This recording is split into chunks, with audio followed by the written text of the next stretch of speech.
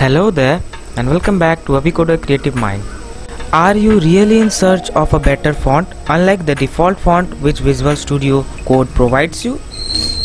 So no worries at all, you are at the right place. Okay fine, so how does this font looks like? Isn't it amazing? Its name is Cascadia Code. This is officially provided by Microsoft on GitHub. So let me introduce this font to you again. It's the latest Cascadia Code, which is a version of monospace which has been provided by Microsoft. This is a really very good font because it helped me a lot to do my coding tutorials and videos. It looks really very attractive and I love to use it in my Visual Studio Code. So in this tutorial we are going to learn that how we can set up this in our Windows machine. It's really easy and this tutorial is not going to be much longer. I guess it's going to be less than 5 minutes. So let's get started with any further delay.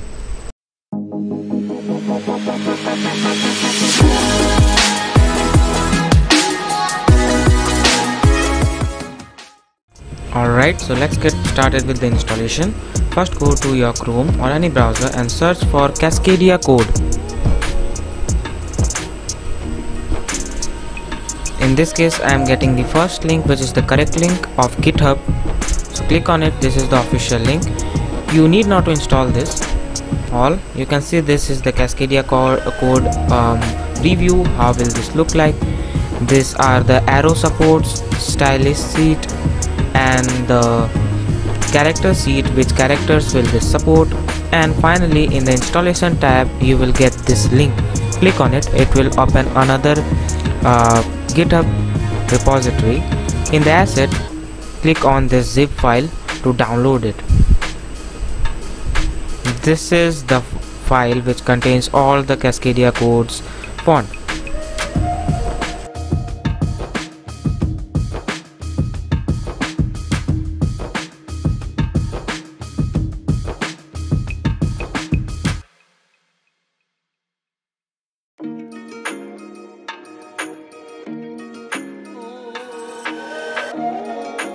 Let's double click on this zip file to unzip it. Now I'll click on unzip and I will unzip it in this directory currently. So you can see this is the unzipped folder, and under this folder, okay, so this one, then this is the folder which we need to go, and you can see all the fonts. You just need to select all the fonts by just holding Ctrl and just doing it, then right click and then you'll get an install option. Click on it. It will install all the Cascadia font on your Windows machine. Yep, that's it. It's successfully installed in your Windows. That was only this step.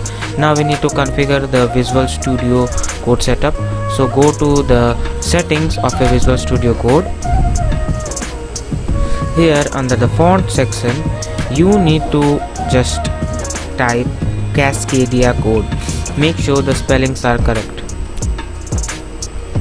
So you can see as I have removed everything, all the fonts has been removed.